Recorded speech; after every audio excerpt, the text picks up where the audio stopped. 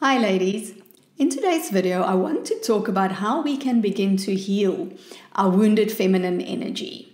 So I'm going to share with you some ways in which the wounded feminine expresses herself through us in our lives, and then also some practical things that you can do to support you in healing your wounded feminine.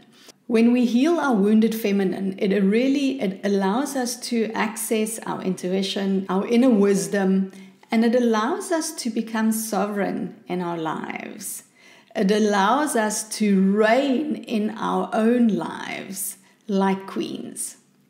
The way that the wounded feminine shows up often is when we present ourselves as victims, when we wait for others to rescue us, or for others to take care of us, or for others to decide things for us. And often this is not conscious, right? We don't think that we wait for people to take care of us, but in our actions and in the decisions that we make and in the way that we communicate and in the way that we go about our everyday lives, often we don't take up a lot of space. All right, so this is how this energy expresses itself, where you pull back your energy, you pull back the personal power that you have, and you wait for someone to come and make it better for you. All right, and part of how we can begin to heal is to understand with compassion that we can mother ourselves. We don't have to wait for someone outside of us to begin to take care of us. Some of the more practical ways in which this, or the more obvious ways in which this shows up, is when we struggle and suffer from burnout or chronic fatigue, we can use our sexuality and our words to manipulate others to do what we want them to do. That's a very disempowered way of going about in the world. Right, and when we begin to heal our wounded feminine energy, you'll find that in the sovereignty that you stand in the assertiveness and the boundaries that you discover and that you can then uphold, you're able to magnetize and create and attract the things in your life in a way that supports you, in a way that's nurturing to you and to others. And you don't have to go in roundabout ways to get what you want. You can simply ask for it. Now, I think what's important to mention here is that this wounded expression is underpinned by shame. So we feel a lot of shame from society, from our culture.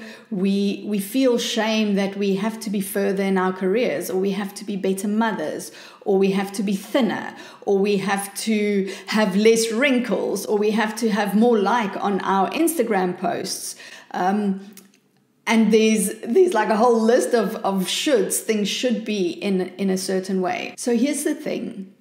As long as we perpetuate the shame, right? As long as we show up in ways that reinforces I should be, fill in the blank, we are deepening our own wounds. We are deepening that wound of not good enough, not lovable, or not worthy. So how can we turn this around?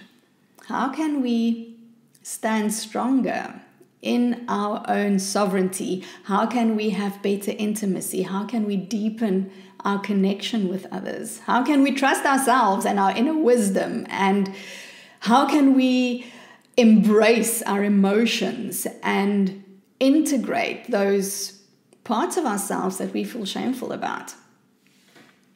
And I want to share with you 3 practical things that you can start doing straight away.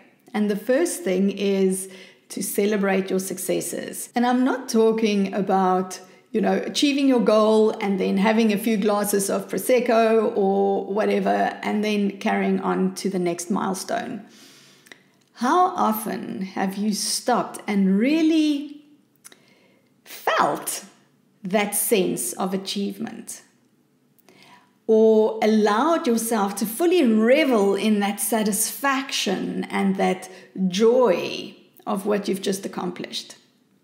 I know that in my life, I never really stopped for very long to celebrate. There was always the next thing to achieve. And interestingly enough, when we celebrate, it allows us to access some of our sensual pleasure as well. Celebration is a pleasurable aspect. And the invitation then for you is to, next time, when you have achieved something, doesn't matter how big or how small, is to pause and allow yourself the time to celebrate and to fully experience, physically, emotionally, mentally, energetically. Allow yourself on all levels to fully experience the joy and the sense of achievement. So the next thing that I want to talk about is to get energized. My teacher, Jenna Ward, says that our body is the only instrument that we have to play. And getting energized to me means that we practice sacred self-care. You can only give as much as you have available within you. And first you need to support and sustain yourself before you can give or express or create into the world. So as women, we've got so many things that can support us in energizing our bodies, right? We can look to Mother Nature for following the cycles of the season, and we can align our lives and our responsibilities with in which season of the year we are in. And what we often tend to do is we find ourselves in these seasons and we resist that. We want to be in the spring and in the summer seasons, which is light and joyful. But when we find ourselves in the more darker seasons like autumn or winter, we resist that. And that's part of what perpetuates the shame. We're making ourselves wrong for the emotions and the experiences that we are having. So it might be a good idea to explore a little bit which season of life are you in right now and how can you embrace that. And then the final point is to open ourselves to receive. All right, that is the final practice that you can do to support healing your feminine energy. The feminine is about receiving. The masculine penetrates and the feminine receives. So a really easy way in which you can learn how to receive or practice the art of receiving is to say thank you when people compliment you. Instead of saying, oh, and dismissing it, just say thank you. Also learn to ask others for help. Ask for help when you need it. There's a big vulnerability risk when we ask others for help, but that is part of how we open ourselves, open our hearts to receive, is to allow ourselves to be vulnerable and to say, hey, look, I can't do this on my own. Please, can you give me a hand? So I'd like to hear from you now. Which of these sound the most delightful? Let me know your thoughts in the comments below. Like this video if you enjoyed it, and also share it with someone who you think might find it helpful.